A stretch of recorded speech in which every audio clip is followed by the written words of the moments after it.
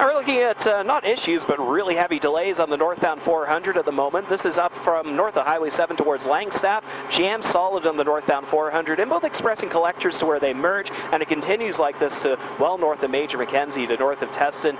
Very heavy drive. A lot of people heading north and maybe taking an early long weekend, but it's definitely a lot heavier than it usually is on the northbound 400 leaving the city right now. We also have issues on the eastbound 401 by the Allen in the express. We have the central lane blocked off, all because of a stalled vehicle, causing heavy delays in the area.